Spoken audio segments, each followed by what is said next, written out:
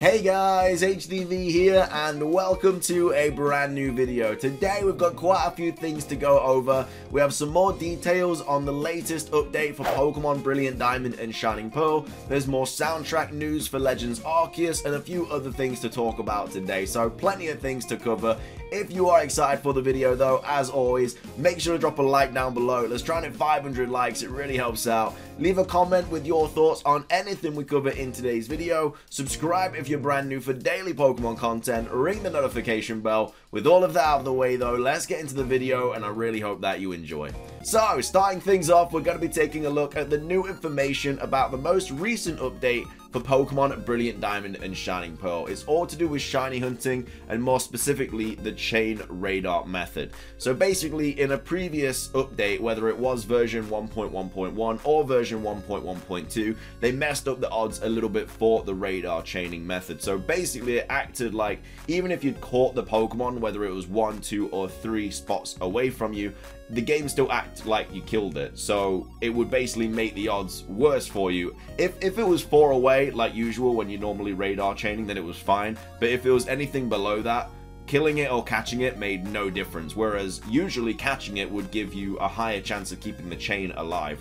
But yeah, for whatever reason in a previous update, I think they messed up or something, and they made it so it was the same rate. As you can see here, this is the kind of graph thing that we're going on. So this is what it was in version 1.1.2. As you can see, the tile distance, even if you KO'd the Mon or you captured the Mon, it was still a 53% chance of keeping the chain alive with a tile distance of 1, tile distance of 2, it was 63% chance, tile distance of 3, it was a 73% chance, and then a tile distance of 4, it was an 83% chance if you KO'd them on, and then a 93% chance if you caught it. So what was supposed to happen is every time you catch them on, it was supposed to give you an extra 10% chance. So this is 93, this was supposed to be 83, this was supposed to be 73, and this was supposed to be 63. And that's what it originally was when the games came out, but for whatever reason they messed up. But then in the latest update for version 1.1.3, this was all found out by Anubis, by the way. I'll take a look at the tweet in a second. As you can clearly see, it has been restored to what it formerly was.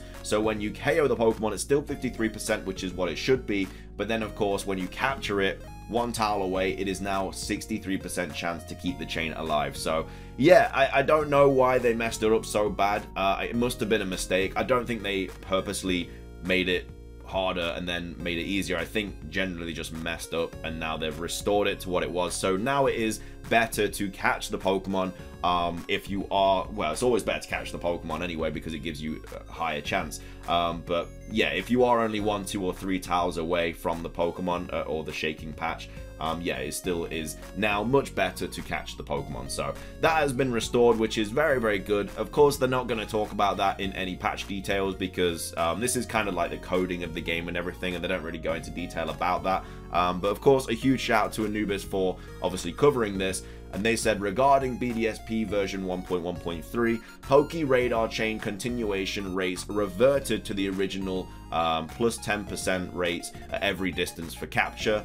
Radar IV still only awarded at chain lengths of exactly 10, 20, 30, and 100. Radar Shiny Patch rates the same as before, and the Shiny Charm is the same as before as well. So the Shiny Charm still does not affect this method. Again, I'm glad it doesn't, because I think if the Shiny Charm affected this method, it would just be so busted. And then he goes on to say, correction, the Radar IVs are at 20, 30, 40, and 100. It's getting late. So yeah, basically when you hit 10, 20, 30, 40, 100, whatever, you will obviously have like the perfect IV. Well, not perfect. Well, you'd have so many perfect IVs. I don't know why there's such a massive jump from 40 to 100. Well, it's 20, 30, 40, not 10, 20, 30. That's the mistake they made. So yeah, you get basically perfect IVs. How many you get, I guess, I mean, it's at least 2 on 20, 30, 40, and 100. I don't know why there's a massive jump from 40 to 100. It is just how it goes. I don't know. But anyway, huge shout out to Anubis. Nice to know that the shiny radar chaining method is now fixed and it is not broken anymore. Next up, we're going to take a look at this. So if you didn't know, I covered it in yesterday's video. There was basically a new orchestrated performance for Pokemon Diamond and Pearl that went live on the Japanese YouTube channel this morning. And PLDH tweeted out saying you can now listen to and watch the archive of the special Pokemon Diamond and Pearl Orchestra suite On top of Cynthia's battle theme, which was winner of the fan vote, the full performance includes live renditions of Diamond and Pearl's opening music and Cynthia's encounter theme. I watched this morning. It's a banger. I can't play it during the video because of copyright reasons and stuff like that, but of course this tweet will be linked in the description down below if you do want to go check it out. This is just the YouTube link. So yeah, if you've got nothing to do today and you want to hear a banging performance of Cynthia's theme and stuff like that, definitely go check it out. It is a really, really cool performance. I really enjoyed it. It's not the longest thing ever, but it is a really, really cool thing. So yeah, make sure to go check that out if you do want to see that orchestrated performance. Taking up the next thing that we're going to be talking about in today's video is this. Now, this could mean nothing or it could mean something. So basically, the Japanese official Twitter account tweeted this out, saying from Saturday, January the 8th, 2022, which is a Saturday. It's not next Saturday because that's the 1st of January. It's the Saturday after that. They say the invitation campaign from the Jade region, so that's Hisui region, will be held at Pokemon centers nationwide. A Nazotoki event, Pokemon Survey Report Restoration Challenge, will be held in collaboration with the mystery solving creator group Riddler. Please check it out. So this could mean that they're like trying to solve something, and then after that we get information about it. Maybe there's a, I don't know, like a interactive thing, and it's like a Hisuian Electrode or a Hisuian Arcanine kind of riddle, and then this riddle group has to crack the code, and then once they do, the Pokemon gets announced. Maybe they do something like that, because of course on the 8th of January, after that, there's not that many weeks left before Legends Arceus comes out. I'd like to think we're going to get a trailer before the 8th of January, and this might just be nothing, and it might just be a little fun thing that they're doing. But either way, I hope we get some sort of news before that day, 8th of January, because yeah, the games come out not long at all after that. So yeah, again, this could, like I say, mean absolutely nothing. It could just be like a fun TV show kind of thing, or it could just be something in relation to a new Pokemon reveal or something like that. But either way, make sure to, you know, keep your eyes peeled on January the 8th, because there could be something relating to this in Pokemon Legends Arceus. Next up, talking about Pokemon Legends Arceus, this was posted on the r/PokeLeaks Reddit by OK Discipline, and they have made the connection from a previous trailer, which is of course the kind of remastered or like sort of kind of retelling soundtrack of Eterna City. So we're going to take a listen to this, because I'm hoping it's a banger. It's actually Celestic Town, should I say. It's not Eterna City, it's Celestic Town. But anyway, this is the Celestic Town music, which we all know and love. It's a banger. We love it. Okay. And then, I'm not going to play it all. And then it goes on to this, which is the Legends Arceus version.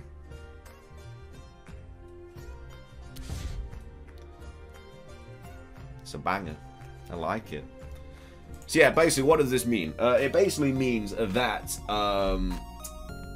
they're basically kind of, even though these towns don't exist in Pokemon Legends Arceus, like Celestic Town, for example, it's nice to know that the theme of that town is still present in Pokemon Legends Arceus. So they're still kind of capturing those areas and stuff and kind of remaking them in Legends Arceus, but just in the form of like soundtracks and stuff. So it'd be really, really cool if, like, let's say you go to the part of the Hisuian region where Celestic Town would be, and when you enter that part of the map, the Celestic Town music starts playing. I think it'd be a nice little throwback to show, like, that is where Celestic Town will be built in the Sinnoh region. But either way, it's still a really, really cool little kind of call out to Celestic Town.